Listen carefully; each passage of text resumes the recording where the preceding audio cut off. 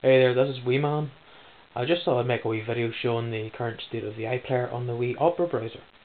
As you can see here, this is the BBC homepage. Now if I click through to a news story that I know has an embedded video in it, you'll see that the embedded video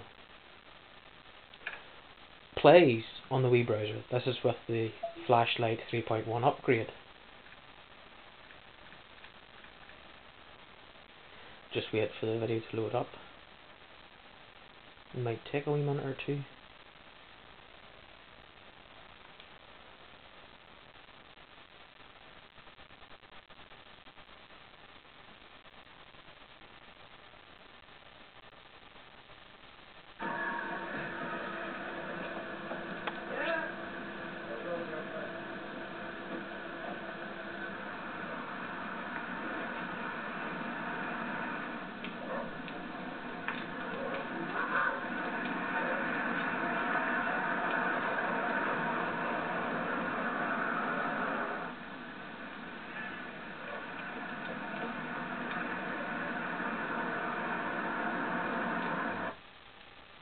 As you see there, the video pretty decent quality.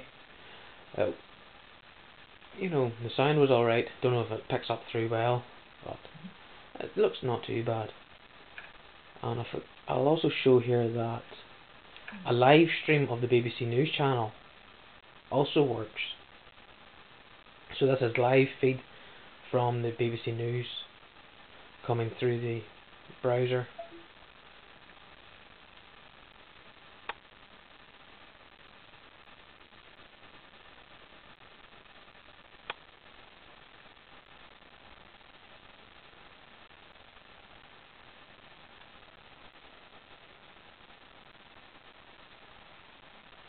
Just wait for that to load up as well.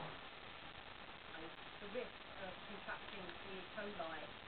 Everywhere you look around the farm, there are signs reminding visitors that they should wash their hands after they've been petting the animals. The farm itself has said it's opted to close voluntarily, so the farm has closed voluntarily. It is cooperating with the Health Protection Agency, with the County Council as they begin their investigation. Now, of course, this is feed only viewable inside the UK. Anyone outside cannot access these videos, unfortunately, but that's what we pay our license fee for. The only problem with the iPlayer is with the watch again videos, which is on the iPlayer website itself. And when you try to access the page, you're greeted by the following F that will load up. And as you can see here, they say they are going to be